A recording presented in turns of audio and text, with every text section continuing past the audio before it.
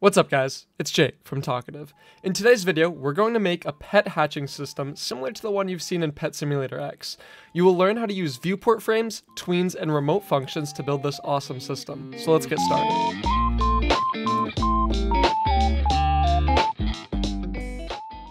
Before we begin programming, you guys need to get the UI element required to make this hatching system work, as well as the build. Both of them are linked as models in the description for you to download 100% for free and use in your games. To make this tutorial more focused on programming, I'm going to skip the part of creating that, but if you guys have any questions on modifying it or creating your own version, just leave them in the comments below. So the first thing we're going to do to make our hatching system work is create a currency system so that users can easily buy the eggs that they want. We're not going to do anything too advanced, we're just going to use leader stats. The first thing we're going to do is create a script in ServerScript service that we're going to name leader stats service. This script will manage everything related to leader stats, so for this case, it'll just be the amount of cash that the player has. We're going to create a function called player added. This will be called whenever a new player joins the game. So anything you put in this code will fire when a new player joins the game. So we could write something like print player.name has joined, and it would print their name whenever they join. So what we're going to do is we're going to create a folder called leader stats, like so, and just set its name to leader stats as we said. It has to be named leader stats. If you don't name it leader stats, it'll actually not show on the leaderboard for the other players in the game. From there, we're going to create the proper value that we want to put in it. We're going to create a cash value, which will be an integer value since you're not going to have decimal amounts of cash. So instance.new int value, which means integer value, and then we're going to set the name of this to cash. Whatever you set the name of this value to will be how it appears on the leaderboard for the other users. Finally, we'll set the parent of this cash to the leader stats folder, and then the leader stats folder parent to the player that we want to put it inside of. Finally, we just need to add an event connection. This will basically tell the computer that we want to fire player added whenever a player is added to the game. This is really simple. Just do game.players.playerAdded and connect to that event with a function that will be player added. This identifies the name of the function, fires it, and automatically sends the parameters that are provided in player added, which in this case is just the player that is added. Now you'll notice that when we join the game, we're going to have a folder called cash right here that shows how much money we have. And you can see that we set it right here, set as leader stats cash. If I change the value, it'll change right here for them. The next thing we're going to create is an interaction listener. Basically, the egg hatching system relies on proximity prompts. We want to create one easy script that's able to manage all of these interactions, allowing you to run multiple hatching systems throughout your game. What we're going to do is we're going to create a script inside of starter player scripts. We'll make it a local script since we only want it to run on that player's client. Let's call this interaction listener. So in order for this to work, we need to first access all of our eggs. To do that, we're going to reference egg platforms. So let's set up a folder section of our code with comments and say local egg platforms equals workspace, wait for child, egg platforms. After that, we want to loop through all of the egg platforms and look for their proximity prompts, which are found under the platform part right here. So what we'll do is use a for loop for underscore platform. Actually, we'll use for underscore egg in pairs, egg platforms, get children, do. What this code basically does is it turns all of the children of this egg platforms folder into a table and loops the table. The underscore is equivalent to the index of the table, while egg is the value, meaning in this case it only loops through once, and at one point this underscore is equal to 1 and egg is equal to the part or the model basic egg. Now that we're able to access all of our platforms, we simply want to add an event handler for when the proximity prompt is triggered. So let's just do egg.platform.proximityPrompt.triggered, meaning when they interact with it, connect function. So now that we have a new function, we need to make it fire the egg hatching animation. Now you'll notice that we don't really have one yet. So what do we do? In order for this to work, we're going to create another script inside of the interaction listener. We're going to use a module script. The reason we'll do that is we want to call the code inside of this module script from the interaction listener. It's pretty simple. We're going to name our module script eggutils since it'll handle everything related to the animations. From there, let's rewrite this to say local egg utils equals empty table, return egg utils. This just makes it a little bit easier to read the code for someone who might not have written it. Now, the first thing we need to do is assign a few variables. First, we want a folder called pet models. This will be located under replicated storage. So just create a new folder and name it pet folders. We also need to grab some services in order to access that. So let's grab local players, which is game, get service, players, lighting, tween service for our animating, and finally replicated storage to access our folders we've created. Next up, we want to identify the folders that we created. So let's just do local pet models equals replicated storage, wait for child, pet models. And I actually noticed I made a little spelling mistake here. Let's call this pet models. There's a few more things we want to get. We need to get some of the user interface elements because a lot of this runs off the client's UI. So let's get the player, which is the local player, meaning you're talking to the client. And let's grab their current UI, which is player GUI equals player, wait for child, player GUI. The next thing we want to do is identify a folder called game UI. This will be the screen GUI that holds all of our frames. I've already created it, but all you have to do is go into starter GUI, create a new screen GUI, and name it game UI like this. Finally, we need to get the hatch frame. Because we're going to be cloning it for every animation, we're actually going to keep it in replicated storage and access it using wait for child. We'll clone this every time a new instance of the animation is run. The last thing we need is a lighting effect. When the animation begins, we actually blur the player's screen. To do that, we create a lighting effect and we just call it blur. From there, we go local blur equals lighting, wait for child, blur effect. So after a brief 2 to 3 month break from recording this video for some reason, we're back in the middle of the tutorial, and as I look back, I notice that I made a little mistake. Basically, this right here is named blur, but this is asking for blur effect. So we're just gonna go in the code right here and switch that to say blur.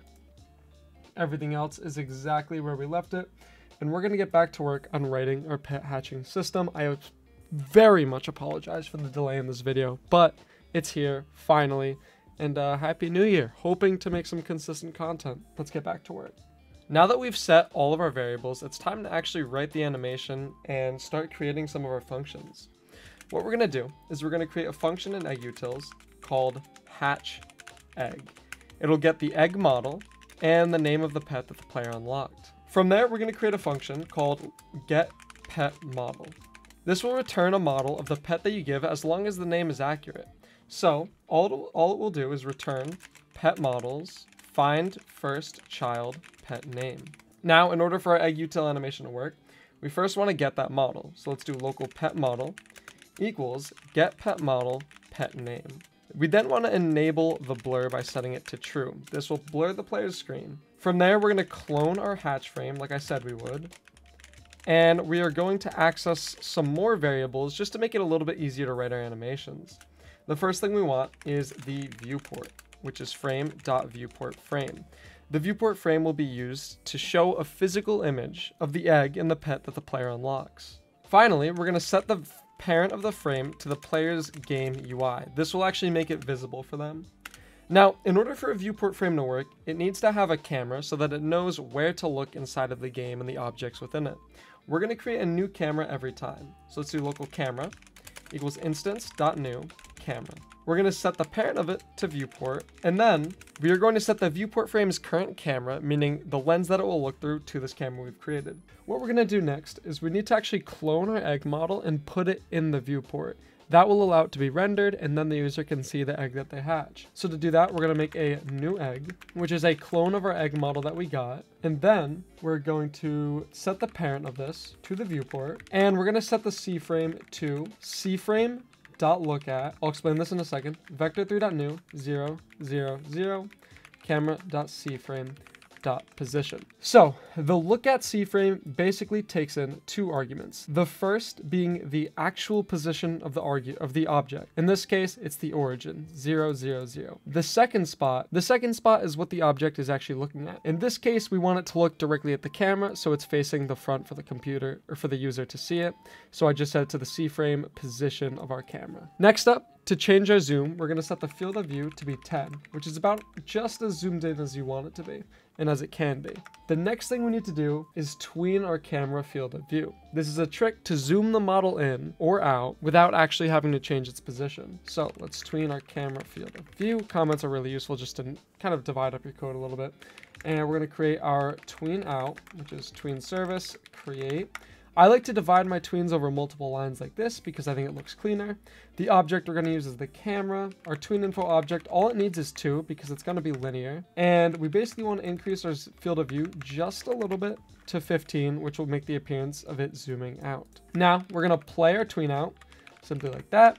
And we're going to wait for it to complete, connected to the completed event, and no code will fire until this 2-second tween is over. When it's over, we're going to switch to the pet model. So we're going to take the new pet model that we want, which is a clone of the pet model we got up here in the beginning. And we are going to destroy the egg, just kind of clean things up a little bit before we put our new one in, and set the pet model's primary part C-frame to exactly what we created up here. Now, the reason we're using this primary part C-frame is that the pet is a model, not a single part. So we have to identify its primary part, which is usually like the center object. We're going to set the parent to the viewport just like we did with the egg, and then we're good to go. When the pet gets revealed, we want to do a little bit of a pop animation. We want it to kind of be exciting, you know, the user's getting something new. So we're going to create local pop tween in, new tween service. Our instance will once again be the camera, and we'll use tween info again to create a 1/2-second tween, which will be elastic. This will create that kind of bouncy effect. Finally, we're going to re-zoom it in to a field of view of 10 back from 15. Now, before this pop goes in, we want to set the text at the top to tell you what pet you got, so this all fires at the same time. So let's set up our text. Let's take the pet name.text and set the string.format like this. So this basically means whatever is here in this %s will be formatted to whatever I put right here, which in this case is the string of the user's pet name. So let's say we had a pet name of dog. It would actually return dog like this. It just removes this %s and replaces it with this argument. Now we're going to set the size of our pet name to be item2.fromScale 0, 0, which means it's invisible. So you might be wondering, why would we do that? Why even create this in the first place? That's because we're going to tween it in, make it look all fancy and cool. We're going to set the visibility to true, so we don't have to worry about that later on because the user won't be able to see it. And then we're going to create our pop text in tween like such. No, we don't want false. We're going to take the pet name that we just created and edited, tweeninfo.new, the exact same length as the other one. Now, I already got this size in advance when I designed the UI, but it's basically the original size that we created, or that the UI was when we created it. So let's do item2.fromScale 0.264, 0.052. That is a percentage of the hatch frame. So this is 26.4% of the total width of our UI. Now we want to play both of those tweens at the same time. So pop tween in, play, pop text in, play. Both of those will fire at the exact same time, looking pretty cool. And before we do anything else, we want to wait for those two to complete. So wait about a 1/2 second for just either one of those tweens to complete. Use our wait or completed event. And what we're going to do next is we're going to have some text appear that says click to continue. They can click anywhere on the screen, and this will basically just close the UI. So frame.click to continue .visible equals true. Now the next thing we're going to do is set up a connection to an input began event. One of the most important things to know about connections is that if you create one and don't need it anymore, you want to disconnect it to prevent the computer from using excess memory. So the way we'll do that is saying local connection.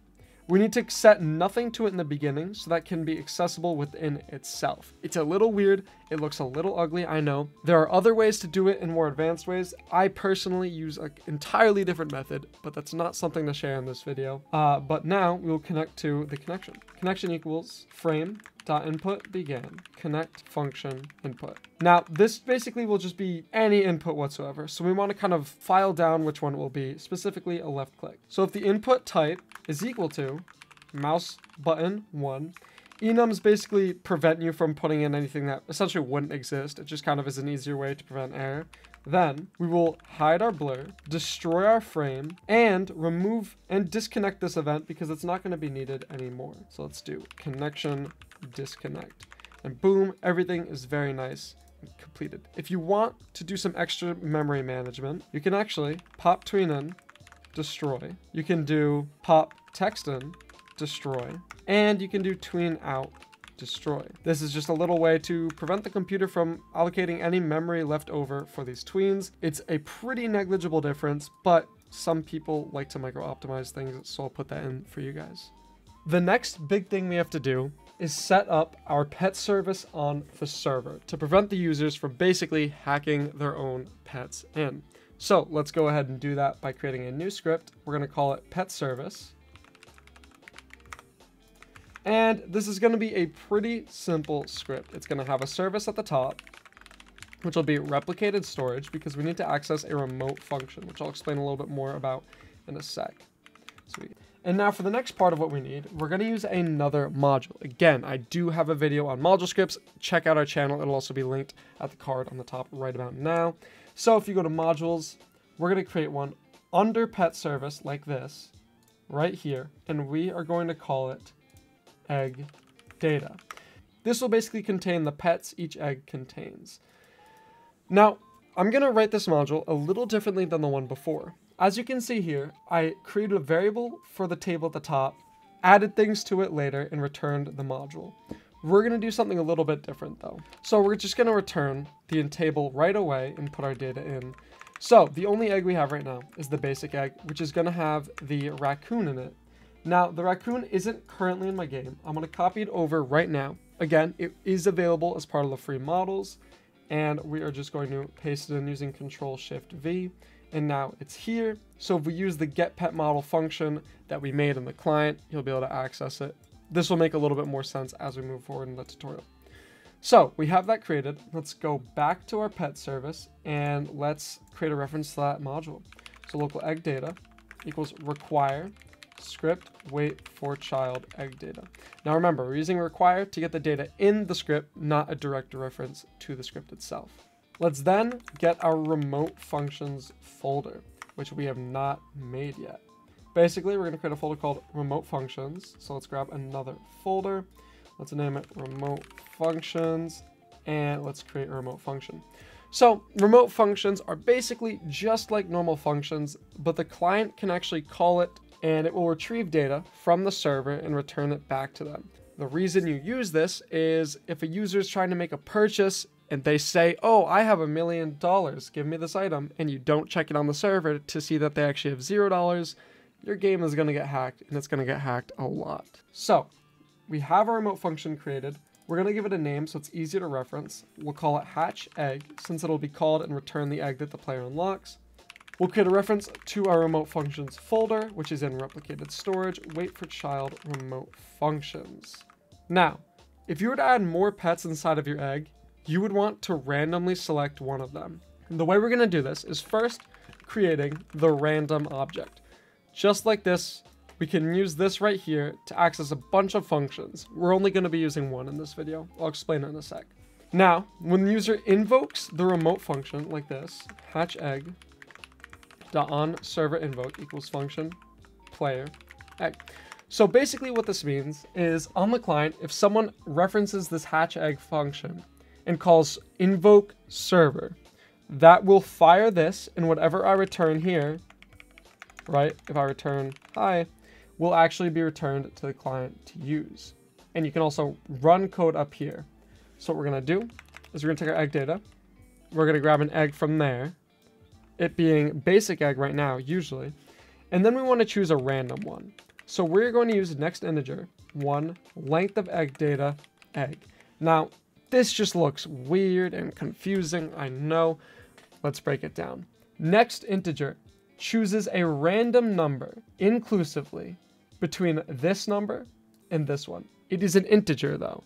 So if this was 1 and this was 3, it would either choose 1, 2, or 3 randomly. This little hashtag basically means the length of a table. Egg data, egg, is basically referencing egg data if we use basic egg here, and the length of this table, which is 1. So it's between 1 and 1 inclusive, which means this will always be 1 until you add more pets.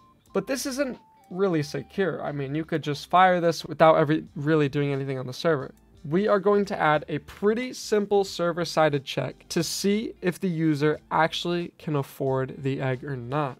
Now, in order for this to work, we need to grab a few services, modules, and folders, but it'll all be pretty simple. We'll walk you through it. So let's grab replicated storage. The reason we're grabbing this is we need to invoke that event. We do have a video on using remote events, which are pretty similar, and you can learn more about networking, which will be linked in the card on the top right about now. We also want to get the remote functions folder from there. So let's do remote functions equals replicate storage, wait for child, remote functions. We've got that. And the final thing we're going to make is a little variable called isHatching, which we will set to false. This basically means, is the player hatching an egg? The first thing we need to see is if not is hatching, then. This means if is hatching equals false, the not basically negates the value. If not is hatching looks a little confusing, but is the exact same as saying if is hatching equals false, then. But you typically don't want to have this if equals false. It's just a stylistic thing. It's easy to do if not is hatching. So we'll set is hatching to true so that they can't trigger it again until everything is done. And then we will get our pet name randomly. We'll do that by saying local pet name equals remote functions dot hatch egg invoke server egg dot name. What this will do is it'll fire this code on the server that we created under pet service, and whatever is returned from here will be used within our interaction listener. So the egg name we're providing is basic egg, which will then reference basic egg here and grab a random string here being raccoon, meaning pet name is equal to raccoon. Now, we're going to add a simple check. If pet name, then. This basically means if it returned anything. Let's say something broke and it just gave nothing. We would want to check for that not to happen. Otherwise, it would give your code an error. It's really good to add small checks like these just to keep your code running smoother. Now we need to get our egg utils module. Under services, we'll create modules, and we're going to reference egg utils. We'll require script wait for child egg utils. Now, if the pet name exists, we'll do egg utils hatch egg egg.egg model with the pet name. Remember, those are the two arguments we need to provide in order for this to work, especially with the get pet model function. Finally, when that's all over, we will do is hatching equals false. Now you may be wondering, how would this work? I mean, where is the wait? When does it wait for any of this to work? Well, egg utils hatch egg, if you guys remember, has waits within it. The code outside of this will wait for all of those to fire and will not fire the next line of code here until these waits are completed. This is because they're running on the same thread. It's not diverting the work anywhere else. The explanation of all that is for another time, but just know that the waits in here will persist outside of the script into here. So is hatching will be false. And with that, our beautiful game should work. So I tested it and I made a typo. We all do that. A lot of my errors are usually typos. The issue is in egg utils line 15, and I wrote way for child, not wait for child. Nice job. Make sure that your blur is disabled by unchecking this enabled box. Now, if we go play to test it, we should have everything fully working. I made one more mistake. When I copied this, I forgot to include cframe.lookat. Here, I was trying to give it a vector 3, so it was uncompatible, which is very bad. So now we've changed it. It returns a C-frame. Everything is all well and good. It'll set the positions properly and we won't get that error again. So here we go. So we made one more issue. Wow, we made a lot of issues. I have not worked with this code in 3 months, so I kind of pushed through it a little bit too quickly. But I use enum.userinput when it's actually enum.userinput type.mouse button 1 like that. Now we should be good to go. Let's play it. And this is our final working version for your pet hatching system. We hatch.